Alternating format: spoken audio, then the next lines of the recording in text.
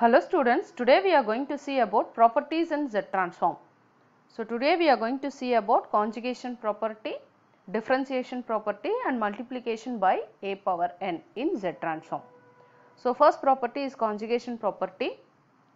Conjugation property is given by Z transform of x star of n is equal to x star of Z star. So star indicates it is conjugation here. So we know this is the general formula in the Z transform. So Z transform of x of n is given by summation n equal to minus infinite to infinite. Here whatever you have x of n, that you have to write as it is into z power minus n. This is the Z transform formula.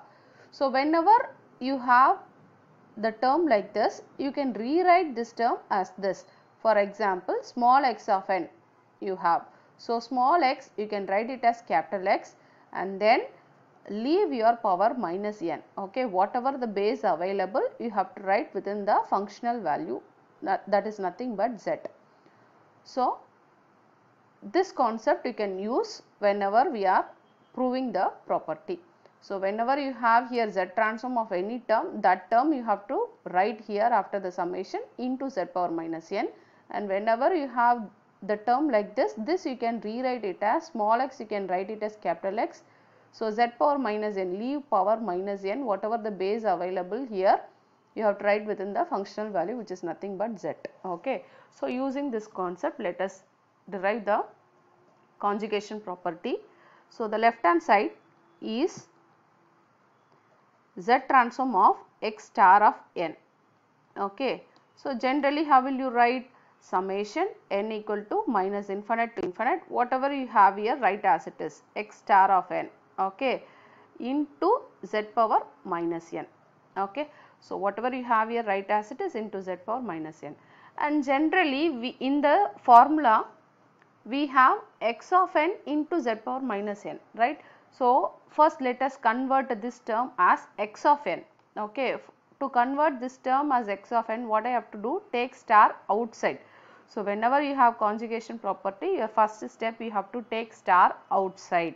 Okay. So take star outside. Star is nothing but conjugation. Okay. So summation n equal to minus infinite to infinite. Whenever you take star outside, this term will just become x of n and z will become z star. Okay. Power minus n. Like this you can rewrite that term.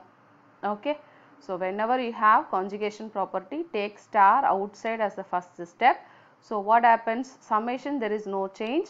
X of n, x star of n will become x of n. Z will become z star. Okay. What do you mean by that? You are taking star outside means the conjugation. Okay. You are taking the conjugation outside. So already the conjugation is there. It is you are removing. So here you don't have any conjugation, there you are going to apply. Like that you have to rewrite your expression. So what do you mean by that? When you take star inside, this term will become x star of n. When you take star inside, star and star get cancelled, this term will become just z. Okay, that is the meaning. So take star outside. So normal term, okay, you have to, that is a z term will become z star, x star of n will become x of n. So once you have written this, only one step, okay, you can prove the property. So now compare this thing with this, okay. So it is similar to this term, okay. Your small x you can write it as capital X and you are leaving the minus n, power minus n outside, and whatever you have base that you are writing here. Similarly, leave power minus n, whatever the base available you can write it as x of z star, okay. So this term I can write it as small x will become capital X, leave power minus n, whatever the base available write within the functional value, which is nothing but z star. And actually this whole term power you have star outside, okay. So this will become now.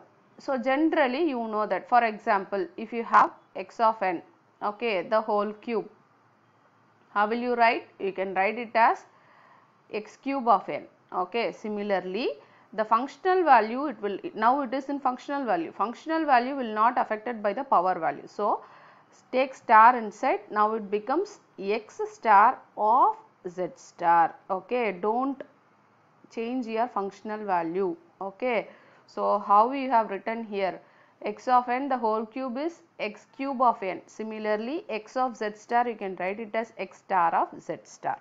Okay, so this is nothing but your right hand side. So your next property is differentiation property in z domain, which is also called as multiplication by n.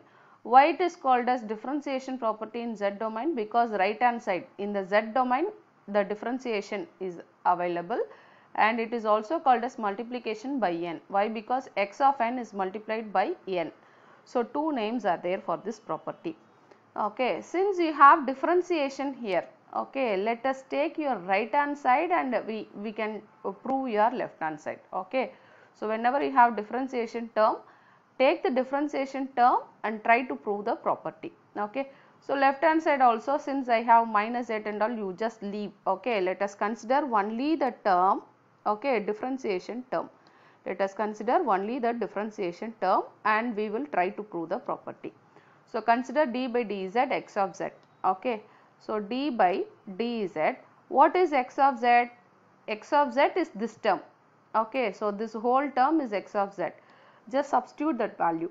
So x of z is summation n equal to minus infinite to infinite x of n z power minus n. Okay, so once you have done this, try to differentiate this term. So here this summation we have only n term, that is it is like constant, you can take outside. X of n is also not affected by differentiation. Why? Because differentiation is with respect to z. So these two terms are like constant, you can take outside. D by dz, this will affect only the z power minus n. Just rewrite your expression like this. So summation n equal to minus infinite to infinite x of n. Differentiate this term. Okay, d by dz z power minus n is what?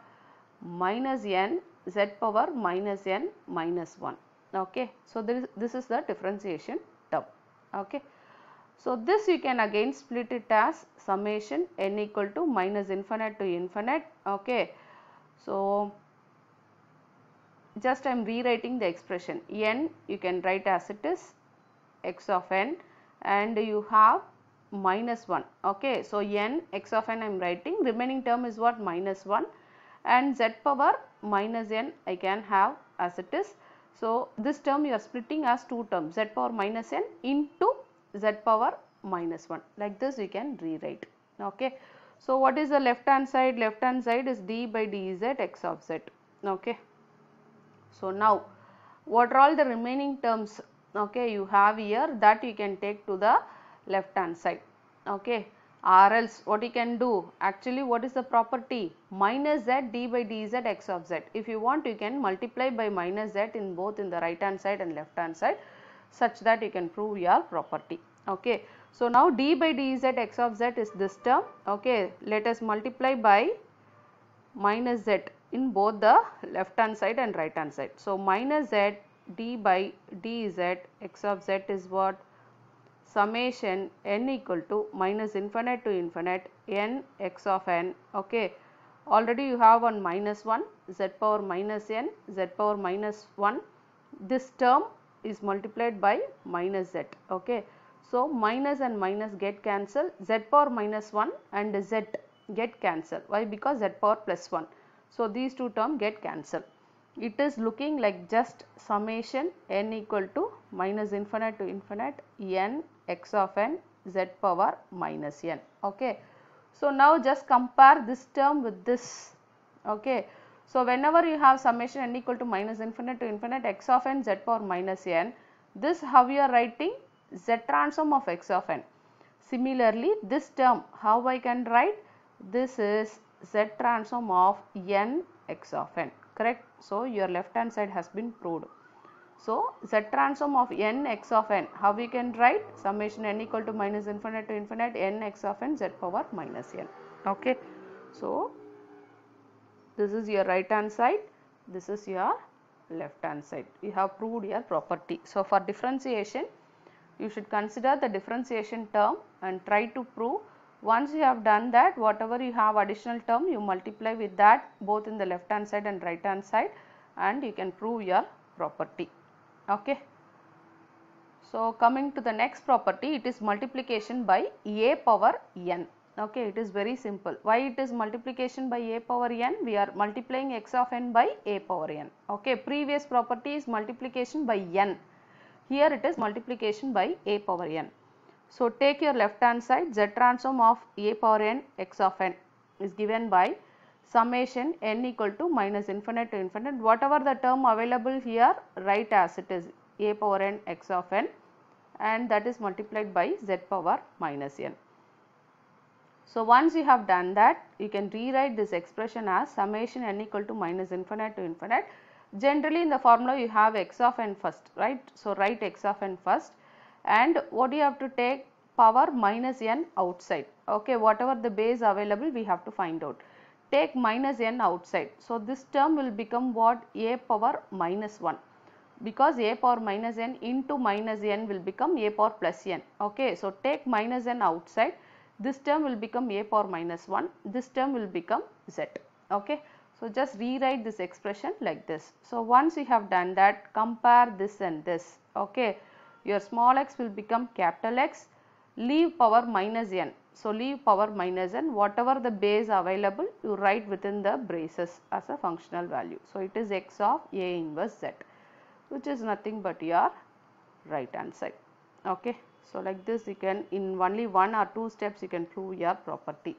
So whatever the term you have, write as it is, take power minus n outside, this term will become a inverse, this term will become z, that's all. So this is nothing but x of a inverse z. Okay, thank you, thanks for watching.